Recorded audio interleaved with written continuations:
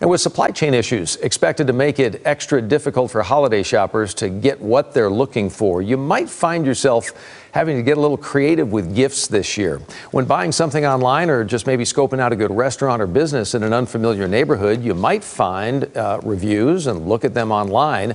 Well, now the feds want to make sure what you're reading is authentic.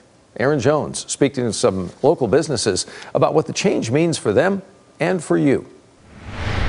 Today, the FTC says there's been an explosion of businesses using fake reviews to promote their products and services on social media. And as we learned from local companies that we talked to here tonight, it can be especially frustrating for them because they work hard to earn their reviews. He's been creating custom frames for his customers for more than 25 years. Alex Park, manager of Art and Frame Warehouse in Plano, doesn't do any advertising, instead relying strictly on reviews to earn business. It's of the utmost importance. Whenever I get a first-timer in here, the first thing they say to me is, oh, I saw you online, I saw your reviews.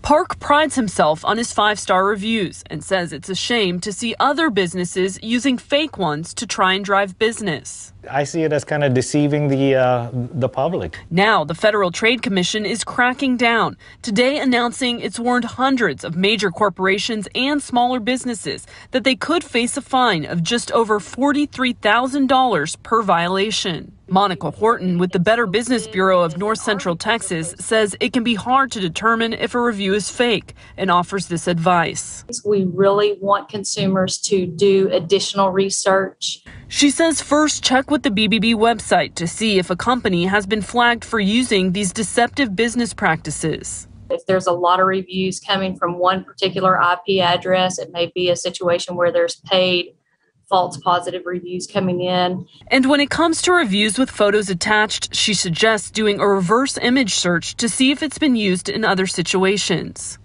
And if you believe that you've spotted a fake review, you can report this to the social media platform or the FTC. Aaron Jones, CBS 11 News. Aaron, we thank you.